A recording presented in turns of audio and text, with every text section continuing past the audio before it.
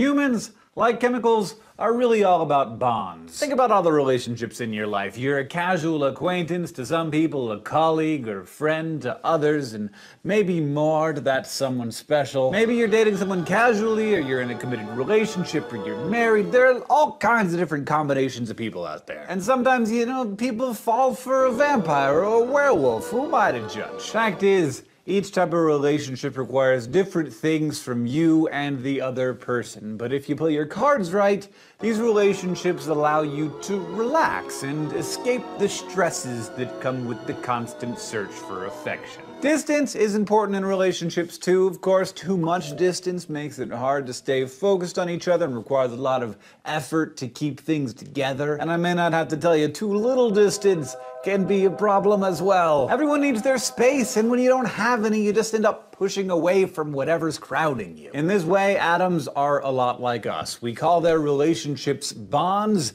just like we do with our own relationships. And there are many different types. Each kind of atomic relationship requires a different type of energy, but they all do best when they settle into the lowest stress situation possible. The nature of the bond between atoms is related to the distance between them, and like people and vampires and werewolves, I suppose, it also depends on how positive or negative they are. The difference is that, unlike human relationships, we can analyze exactly what makes different kinds of chemical relationships work.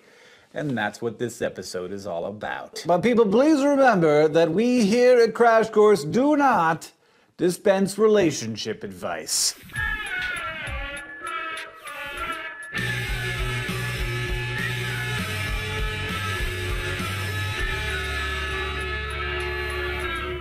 First things first, why do atoms do this at all? Well, like everything else in the universe, atoms do whatever they can to reduce their overall energy. And they reach their lowest energy by achieving a balance between attractive and repulsive forces, being neither too clingy nor too aloof. So when two atoms approach each other, the electrons of each are attracted to the protons of the other.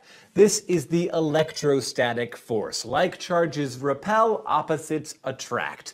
Like in real life, or at least Paula Abdul songs. I know, I'm old. So when one atom is attracted to another, just like Edward Cullen and Bella in chemistry class, to use a slightly more timely reference, it gets stressed out by the attractive force and tries to relieve the stress by getting closer. We've all been there, right? That hot, nerdy vampire girl in your chemistry class, it's intense. The pull is so strong that the stress level or energy rises when the two are separated, so they stay close.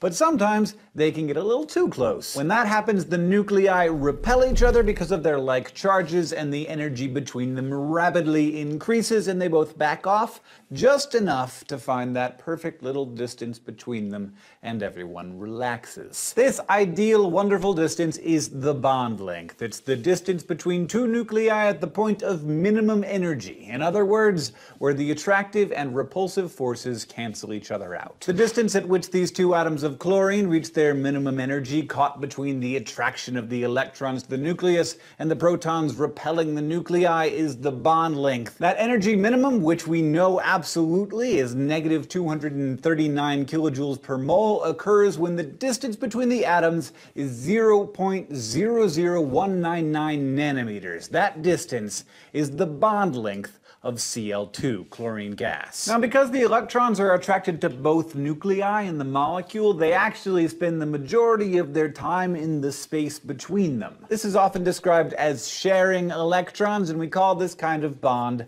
a covalent bond. But not all sharing is equal. I should know, I have an older brother. The strength with which an atom holds shared electrons is called its electronegativity. The electronegativity of various elements are all super well known and waiting for you in tables on the internet. If two atoms in a bond have very different electronegativities, like say hydrogen at 2.1 and oxygen at 3.5, the electrons are more attracted to the atom with the higher electronegativity. The difference is so great that the electrons spend most of their time around the stronger atom and much less time around the other one.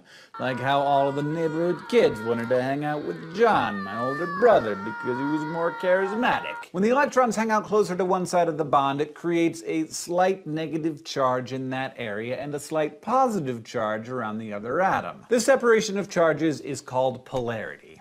And it's the polarity of the molecule that these atoms form, H2O, that makes water the most important molecule on Earth. Covalent bonds like this, where electrons are attracted to one atom more than the other, causing a separation of charges, are called polar covalent bonds. But when a covalent bond forms between two identical atoms, like the two chlorine atoms in our graph earlier, the electrons are distributed evenly. We call this a nonpolar covalent bond. But you've also got to consider the middle option, where the atoms aren't identical but have very similar electronegativities, like hydrogen with an electronegativity of 2.1 and sulfur at 2.5.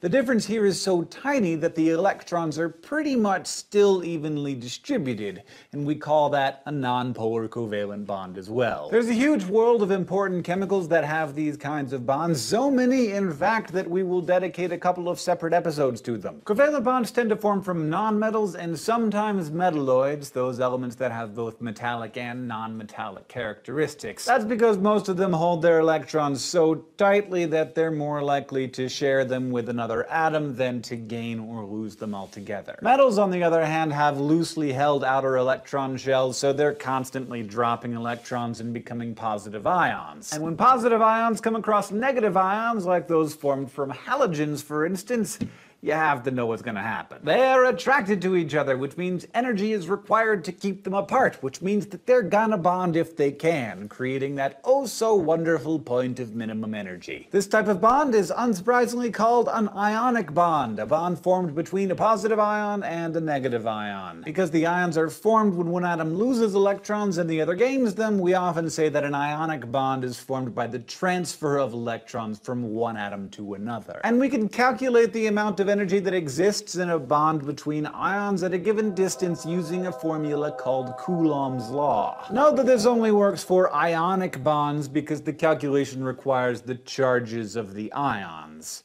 which covalent bonds don't have. Coulomb's law says that the energy between two ions equals the product of the two charges, which are represented by capital Q's, because why not? Divided by the distance or radius between the two nuclei, all multiplied by a constant. 2.31 times 10 to the negative 19th joules per nanometer. Of course, the radius also has to be expressed in nanometers. You gotta make the units match. Let's see how it works with something simple, sodium chloride or table salt. We know that the normal charge on sodium ion is +1 and the normal charge on chloride is -1. These are Q1 and Q2. The length of a stable NaCl bond is 0.276 nanometers, so we put that in for the radius. And finally, a quick calculation tells us that the bond contains -8.37 times 10 to the -19th joules of energy. Remember that negative number represents a decrease in the energy of the system due to an attractive force, which certainly makes sense here. Sodium and chloride ions are strongly attracted to each other due to their opposite charges. Of course, you might have noticed that -8.37 times 10 to the -19th joules looks like a tiny number, but keep in mind we're talking about one single pair of ions. The -239 kilojoules that we got for chlorine, that was for a whole mole of molecules. When multiplied by the 10 to the 17th or so ions in a single grain of table salt, and then by the thousands of grains of salt in a mole,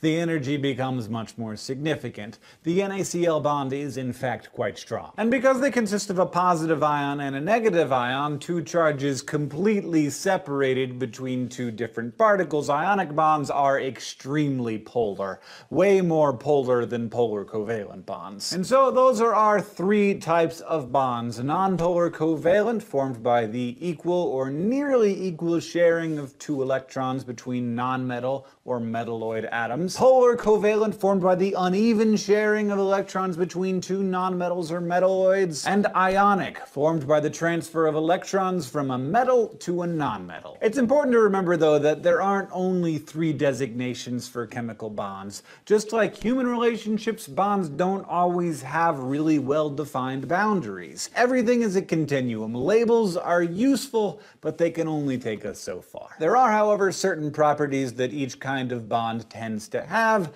that you should know. For instance, ionic compounds are often crystalline in their solid form because of the way the ions pack together, like salt is. They're generally soluble in water because the two ions interact separately with the positively and negatively charged areas on a water molecule. And once they're separated or dissolved, the ions allow the solution to conduct electricity. Covalent compounds, on the other hand, tend to be softer solids, liquids, or gases like Cl2 is at room temperature. They're often not soluble in water, and even when they are, the solutions don't conduct electricity. The difference in these properties stem mostly from the differences in their polarities. So yeah, polarity is crazy important. So important that we'll be doing a whole episode on it soon. Until then, I want to thank you for the bond that you have to Crash Course Chemistry, whether it's casual observer, faithful viewer, or committed subscriber. Today, if you were paying attention, you learned that chemical bonds form in order to minimize the energy between two atoms or ions. You've also learned that the chemical bonds may be covalent if atoms share electrons, and that covalent bonds can share those electrons evenly or unevenly. Bonds can also be ionic if the electrons are transferred, and you learned how to calculate the energy transferred in an ionic bond using Coulomb